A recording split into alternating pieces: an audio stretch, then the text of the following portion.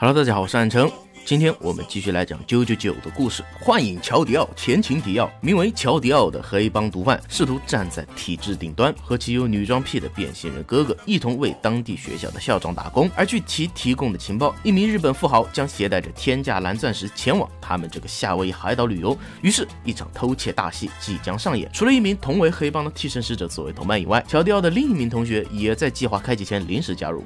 而这一天，在奥阿胡岛的南国王大道上，一名年轻貌美的女子骑着单车飞驰而过。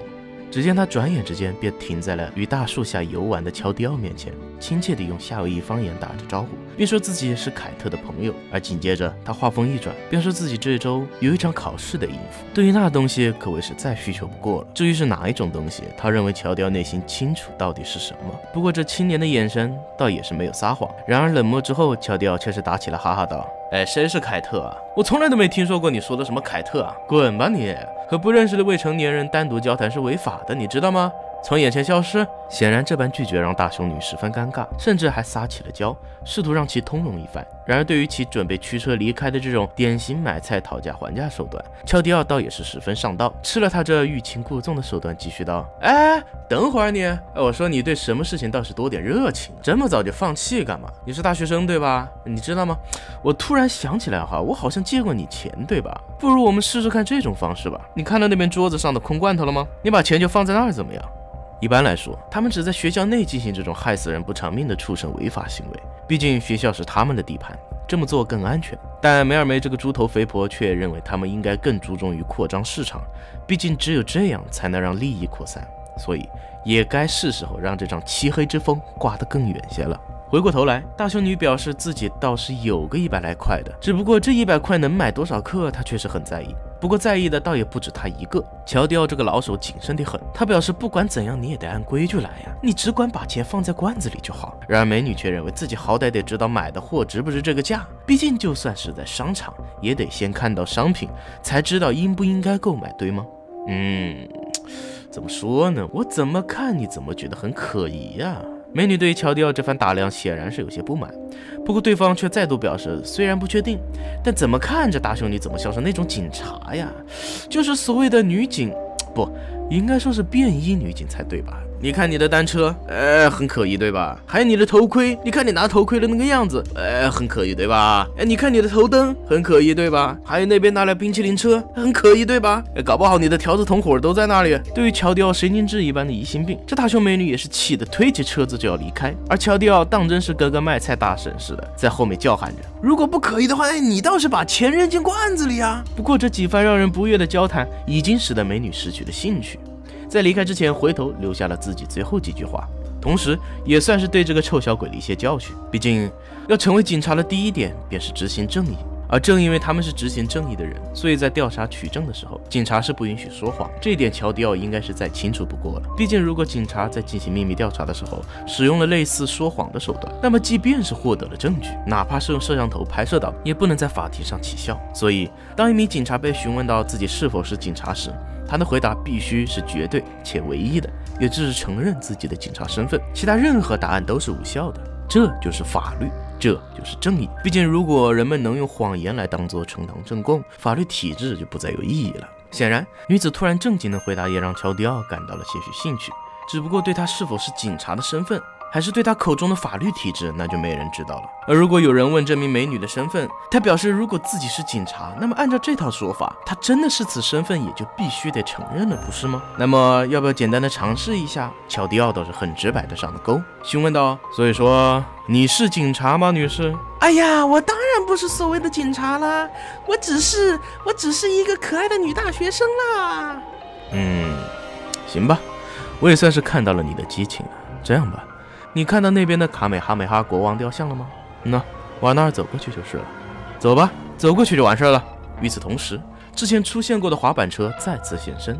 那拥有着肌肉替身行骗者的男子催促着女子搞快点，并注意她的脚下。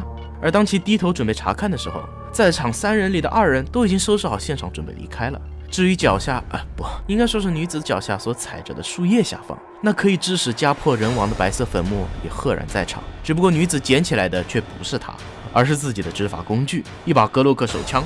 果不其然，美女的真实身份正是美国当局中拥有超级职权、常年居于民间战场的第一线、被民众尊重且伤亡率极高、具备着先斩后奏权力的美国缉毒局，也就是所谓的 DEA。在其命令乔迪奥就地伏法的时候，另一名同伙果然也被持枪缉毒警给扑倒了。至于逮捕的宣告，则是因持有和非法分销毒品被当场抓获。看上去，这两个坑害无数家庭的畜生，自己也不相信命运将会至此，即便被铐上手铐，也还在怀疑身后赶来的大批警察到底是不是一场梦。然而 DEA 女警手里的毒品却是切切实实的。非但如此，她也表示乔迪奥猜的没错，那车头灯确实是执法记录仪改装的，一切都可以被记录在案，所有的证据都是对她不利的。而这臭不要脸的小鬼反倒是对女警撒的谎十分在意，那滑板车同伴亦是如此。两个贩售毒品的恶魔居然还会在意对他们执法的人员进行的钓鱼手段。不过既然已经获得了重要的物证，一切都是白搭。只不过这事情还不算完，别人清楚的很，这俩家伙不过是小喽啰罢了，真正的大鱼可是他们俩的 boss， 那个猪头肥婆。可以见得这名真正的 DEA 女警着实是手段高明，并且是经验老道。只不过正所谓万物并非黑白分明，正在他喊着给这小鬼宣读他的人权，并转身准备去保管物证的时候，那先前被打得半死的俩警察居然也对乔迪奥下了黑手。所谓公报私仇便是如此了，一边忙着将他的脖子掰到无法呼吸的程度，一边说着终于让他逮到了，他可是每晚都梦到那可爱的小哥哥呢，被他翘臀压到的触感这辈子都忘不掉。其同伴甚至还不忘用身躯挡住其余人的视线，给这个混球压住另一个混球更多的时间。显然他的打算便是让乔迪奥滚到黑暗的牢房内，而其所谓的给他留下美好的回忆，指的竟然是去蹭他们俩的下胯部，自然也包括了他那美丽的小哥哥。正所谓恶人自有恶人磨，这或许就是报应吧。如果乔迪奥当真是个普通毒贩的话，或许事情的走向真的会是如此。然而一切都晚了。不过他后悔的并不是自己贩毒的事，而是当初就应该杀了这俩警察。他们俩的生命对于乔迪奥来说，从头到尾都一文不值。顺带一提，他自己也清楚他哥哥很可爱，这并不是什么新鲜事，只不过对于哥哥受到的一些异样眼光，他也是受够了。而伴随着雨滴的突然落下，那刚才获得的证据也终将消失。正如其口中所言一般，刚刚进入物证袋的毒品瞬间被雨滴击落、击穿、击碎。然而那 DEA 女警甚至是她的手套都没有受到额外的伤害。双月之语再次发动，震惊无比的目光从四面八方传来，没有人再去盯着趴在地上的乔迪奥了。而这臭小子也不打算再说些什么，毕竟他知道说什么都是白搭。对于这些看不见他替身的人而言，与此同时，那俩脏警也是被雨滴，尤其是自己脚背上那陷下去的重压，吓得当场嗷嗷直叫，连滚带爬似的着急逃离此处。倒是 DEA 女警和其余缉毒警察盯着地上的物证不知所措。远处的滑板车男也对乔迪奥的替身能力赞誉有加，甚至开始欣赏起了他的行动力。只不过乔迪奥倒是想起了自己这暴躁性格的一些不美好回忆。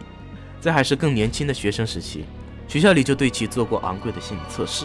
至于结果，他也是在那时才第一次听到了反社会人格的词汇，听上去有些伤人，但毕竟有18项内容都完美符合乔迪奥的内心，比如缺乏同理心、无法控制自己行动等等。然而这并不能给这个被铐在地上的毒贩任何狡辩的权利。虽然其母亲在当时面对检测结果怒火中烧，显然无法相信自己的孩子是个心理变态，并且还气得要求退款。至于乔迪奥在那时候也只能借口说自己以后会多多注意，而对于自己以后是否会获得幸福，只要保持按照健康的方式生活下去，或许真的有这个可能吧。但他总是遇上和他相同的人渣，尤其是像那俩脏警一样的东西，可能这就是所谓的烂人吸引烂人吧。乔迪奥也快被这一切给逼疯了，逼得他在这美丽的破烂海岛上大喊大叫。好了，本期视频就到此结束了，我将尽快更新下一集JOJOLands的故事，希望大家别忘了3连支持，也可以去关注我的其他JOJO视频。顺带，我的黑暗科幻小说《一点效应》正在新浪中文网堂堂连载之中，希望有兴趣阅读和我一同体验未来世界的小伙伴们加入收藏并持续追说。那么我们下期视频再见喽，拜拜。